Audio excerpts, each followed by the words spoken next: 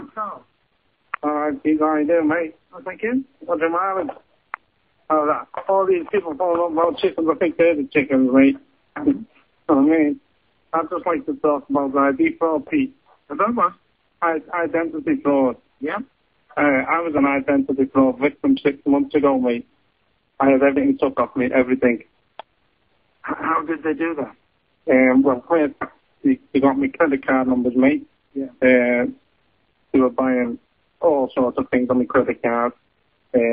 Somehow they got me addresses, got me registration for my car, duplicated the mileage on the car, duplicated the registrations.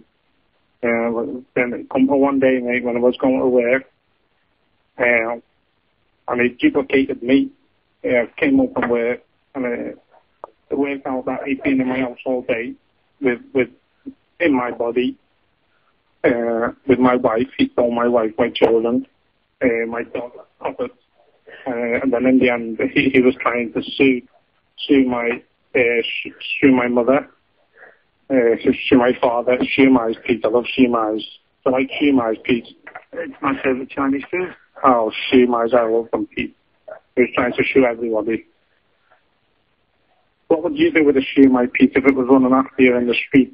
I'd probably eat it, because I do love shumai. What if it was a giant shumai? I would cut it up and eat it. I wouldn't try and swallow it in one go.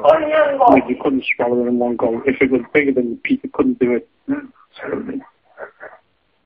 So if it jumped on top of you, Pete, and squashed you out, what would you do? I'd probably put soy sauce on it. No, I think it put soy sauce on you, Pete. You wouldn't be able to carry it because it'd be overweight and it wouldn't have any hands. You'd be overweight. No, shumais don't have hands. I didn't say they did, Pete. So it wouldn't be able You to put carry words in my mouth, Pete. I didn't say shumais had hands. So it wouldn't be able to carry it. What's your mileage? What's your mileage, Pete? I don't actually know what that means. Your car mileage on your car. I haven't a clue. You don't need your car mileage? I haven't a clue. What did you eat for your tea tonight, Pete? I haven't had any tea. Yeah, when I need tea. Did you have any onion bhaji? Why do you talk with that strange accent of yours? Like you're talking through your arse.